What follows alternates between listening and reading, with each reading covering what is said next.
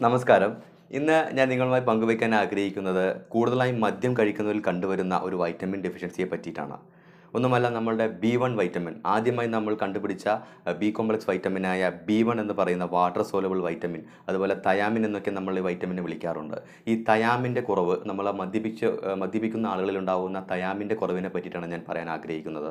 നമുക്ക് ഈ തയാമിൻ്റെ കുറവ് ശരിക്കും പ്രധാനമായിട്ടും മദ്യപിക്കുന്നവരിലാണ് കണ്ടുവരുന്നതെങ്കിലും കൂടുതലായിട്ടും നമുക്ക് ഈ തയാമിൻ ലഭ്യമാകുന്ന ഭക്ഷണങ്ങളിലൂടെയാണ്. അപ്പോൾ ഇങ്ങനെയുള്ള ഭക്ഷണങ്ങളുടെ കുറവ് മൂലം നമുക്ക് തയാമിൻ ഡെഫിഷ്യൻസി ഉണ്ടാകാറുണ്ട്.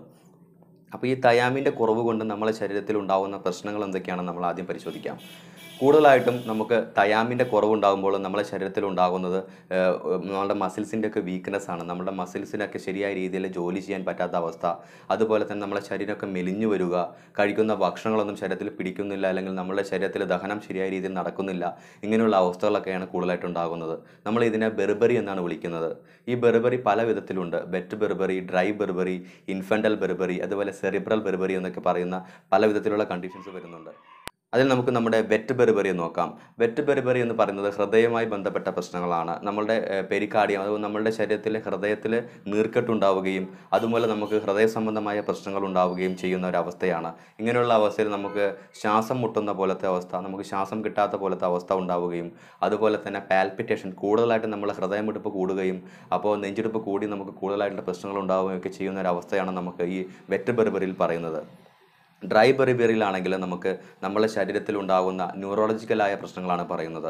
നമ്മളുടെ പാരലൈസിസ്, പെരിഫറൽ ന്യൂറോപ്പതി എന്നൊക്കെ പറയുന്ന പോലത്തെ നമ്മളുടെ ശരീരത്തിലുള്ള പല സ്ഥലങ്ങളിലും പല പല വേദനകളും അതുപോലെ പല എരിച്ചിലുകളും നമുക്ക് അനുഭവപ്പെടുന്ന ഒരവസ്ഥയാണ് ഈ പെരിഫറൽ ന്യൂറോപ്പതി എന്ന് പറയുന്നത്. അതുപോലെ തന്നെ നമ്മുടെ ശരീരത്തിലുള്ള ചലനശേഷി പതിയെ പതിയെ നഷ്ടപ്പെട്ട് നമുക്ക് ആ ചലനശേഷി പൂർണ്ണമായി നഷ്ടപ്പെടുക, അല്ലെങ്കിൽ തളർച്ച അനുഭവിക്കുക, അങ്ങനെയുള്ള അവസ്ഥകളൊക്കെയാണ് നമ്മളുടെ ഈ ഡ്രൈ ബെർബറിയിൽ പറയുന്നത്. അതുപോലെ ഇൻഫൻ്റൽ ബെർബറി എന്ന് പറയുന്നത് നമ്മുടെ കുഞ്ഞുങ്ങൾക്കുണ്ടാകുന്ന വൈറ്റമിൻ ഡെഫിഷ്യൻസിയാണ്, നവജാത ശിശുക്കൾക്കുണ്ടാകുന്നത്. നമ്മളുടെ അമ്മമാരിൽ, മുലയൂട്ടുന്ന അമ്മമാരിൽ ഈ വൈറ്റമിൻ്റെ കുറവ് മൂലം കുട്ടികൾക്ക് ഈ വൈറ്റമിൻ കുറവ് ഉണ്ടാവുകയും അവർക്ക് കൂടുതലായിട്ടുള്ള ഇങ്ങനെയുള്ള പ്രശ്നങ്ങളൊക്കെ ഉണ്ടാവുകയും കുട്ടികൾക്ക് ഉറക്കം നഷ്ടപ്പെടുകയും അതുപോലെ തന്നെ നരമ്പ് സംബന്ധമായ പ്രശ്നങ്ങളും റെസ്റ്റ്ലെസ് ആവുകയും അവർക്ക് വെറി പിടിച്ച പോലത്തെ അവസ്ഥകളൊക്കെ ഉണ്ടാവുക, അസ്വസ്ഥമായ അവസ്ഥകളൊക്കെ ഉണ്ടാകുന്ന ഒരു പ്രോബ്ലമാണ് നമുക്ക് ഈ ഇൻഫൻ്റൽ ബെർബറി എന്ന് പറയുന്നത്. അതുപോലെ തന്നെ സെറിബ്രൽ ബെർബറി നമ്മൾ അറിയപ്പെടുന്നത് വെർണിക്കെ കൊർസാക്കോസ് സിൻഡ്രോം എന്നാണ്. അപ്പോൾ ഇങ്ങനെയുള്ള അവസ്ഥകളിൽ നമുക്ക് കൂടുതലായിട്ടും ഈ ഭ്രാന്ത് പിടിച്ച പോലത്തെ സൈക്കോസിസ് എന്നൊക്കെ പറയുന്ന പോലത്തെ ഭ്രാന്ത് പിടിച്ച അവസ്ഥകളും അതുപോലെ തന്നെ ഓർമ്മക്കുറവുണ്ടാവുക, ഡിമെൻഷ്യ ഉണ്ടാവുക, മെമ്മറി ലോസ് ഉണ്ടാവുക, അങ്ങനെയുള്ള പ്രശ്നങ്ങളൊക്കെയാണ് ഈ സിംറ്റംസിൽ കൂടുതലായിട്ട് പറയുന്നത്. അടുത്തതായി നമ്മൾ കൂടുതലായി ശ്രദ്ധിക്കേണ്ടത് പോളിന്യൂറൈറ്റിസ് എന്ന് പറയുന്ന ഒരു അവസ്ഥയാണ്. ഇങ്ങനെയുള്ള അവസ്ഥയാണ് കൂടുതലായും മദ്യപാനികളിൽ കണ്ടുവരുന്നത്. നമ്മുടെ ശരീരത്തിൽ B1ൻ്റെ ആവശ്യകത നമ്മളുടെ ശരീരത്തിലുണ്ടാകുന്ന കലോറിയുമായി ബന്ധപ്പെട്ടിരിക്കുന്നു. ഒരു 1000 കലോറി, നമ്മളൊരു ദിവസം ഉപയോഗിക്കുന്ന കലോറി മീൻസ് നമ്മൾ ഉപയോഗിക്കുന്ന എനർജിയാണ് നമ്മൾ കലോറി എന്ന് പറയുന്നത്. അപ്പോൾ കൂടുതലായിട്ട് ജോലി ചെയ്യുന്നവർക്ക് കൂടുതലായിട്ട് നമുക്ക് ഇങ്ങനെയുള്ള തയാമിൻ്റെ ആവശ്യമായിട്ടുണ്ടാകും. അപ്പോൾ 1000 കലോറി ഉപയോഗിക്കുന്ന ഒരാൾക്ക് 0.5 mg എങ്കിലും നമ്മുടെ ശരീരത്തിലേക്ക് എത്തണമെന്നാണ് പറയുന്നത്.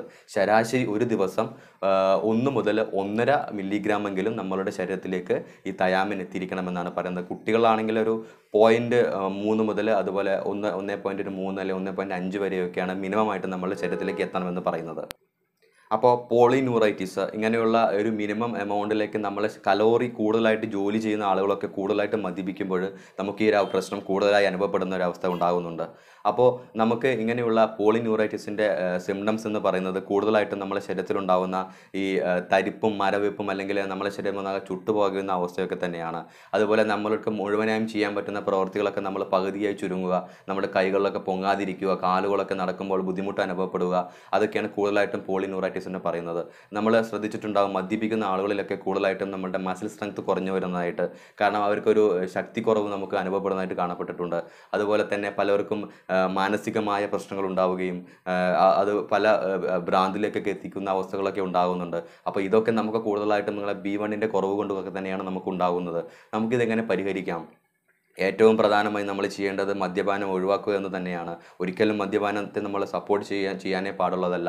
അത് പലരും വിചാരിക്കുന്നത് മദ്യപാനം കഴിക്കുന്നത് അല്ലെങ്കിൽ മദ്യം കഴിക്കുന്നത് നമ്മുടെ ഈ ലിവറുമായി ബന്ധപ്പെട്ട പ്രശ്നങ്ങൾ മാത്രമേ നമുക്ക് ഉണ്ടാക്കുന്നുള്ളൂ എന്നാണ്. പക്ഷേ ഒരിക്കലും അങ്ങനെയല്ല. ഒരുപാട് മാനസിക പ്രശ്നങ്ങളും അതുപോലെ തന്നെ നമ്മളുടെ മറ്റുള്ള ഓർഗൻസ് പ്രധാനപ്പെട്ട ഹൃദയവും അല്ലെങ്കിൽ തലച്ചോറുമായി ബന്ധപ്പെട്ട ഒരുപാട് രോഗങ്ങൾ നമ്മളുടെ ഈ മദ്യം ഉണ്ടാക്കുന്നുണ്ട്. അപ്പോൾ നമ്മൾ ഇത് ശ്രദ്ധിക്കണം. അപ്പോൾ കൂടുതലായിട്ടും നമുക്ക് ഇങ്ങനെയുള്ള ഭക്ഷണം അല്ലെങ്കിൽ നമുക്ക് എങ്ങനെ B1ൻ്റെ കുറവ് പരിഹരിക്കാമെന്നാണ് നമ്മൾ ശ്രദ്ധിക്കേണ്ടത്.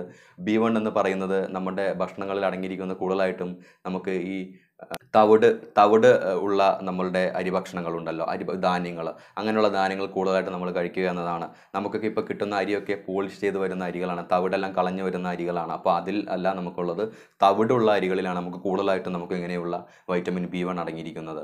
അതുപോലെ തന്നെ നമ്മളുടെ കൂടുതലായി B1 അടങ്ങിയിരിക്കുന്ന മറ്റൊരു സ്രോതസ്സ് എന്ന് പറയുന്നത് പയറുവർഗ്ഗങ്ങളാണ്.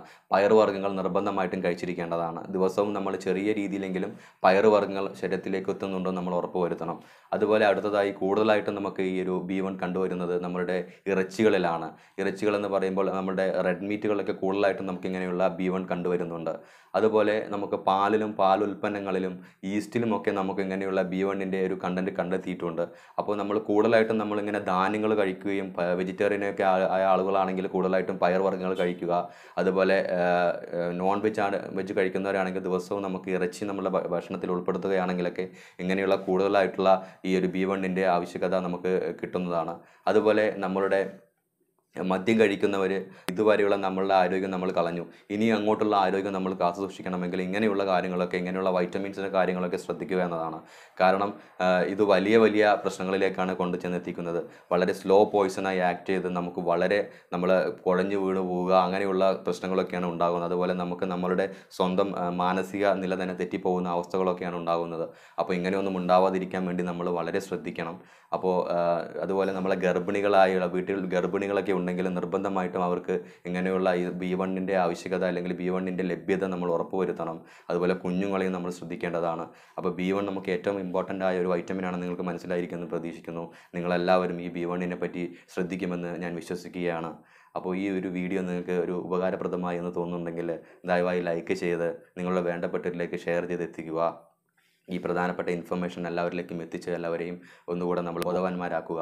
അതുപോലെ നിങ്ങൾ ആദ്യമായിട്ടാണ് ഈ ചാനൽ കാണുന്നതെങ്കിൽ ദയവായി ഈ ചാനൽ ഒന്ന് സബ്സ്ക്രൈബ് ചെയ്യുക.